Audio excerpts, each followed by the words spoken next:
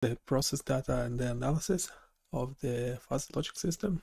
Let's see where do we get this error.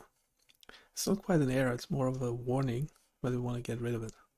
So we have this successful case that's working fine, and an error case where we have 2 positive peaks, 1 negative peak, amplitude of 0.583. Yeah, it's this case there. I think R peak sharpness of 0.4, that looks legit. BR interval of 0.4 and RT interval of 0.3. Yes, it suggests, I don't know why, but in this case that the fuzzy logic membership functions and rules do not cover this case very well.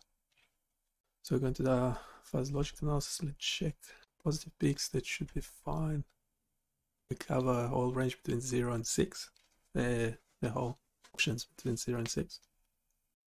It's actually telling us what the problem is.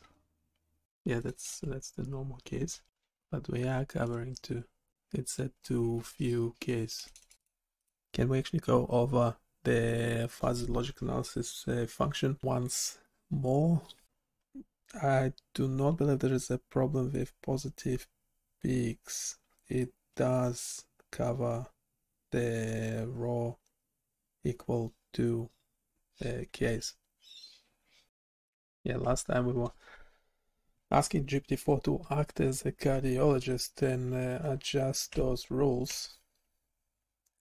It said it doesn't know anything about fuzzy logic. We said, well, pretend to be both a cardiologist and a fuzzy logic expert, and it did make some modifications. However, they were not improved from what we had prior. So again, can we go over the membership functions, see what potential values are not being covered? Okay, so what's the problem with the current input? Why doesn't it meet any of the condition? Why is it generating that error in analyzed waveform? Crisp output cannot be calculated. I'm talking about this one. Yeah, so they all fall within normal, which actually should not be the case. Okay, I might need to get rid of those too many numbers after the decimal point and go over the rule. Anyway, if you haven't checked bionicchaos.com, please go do so. It's a good time to support the project.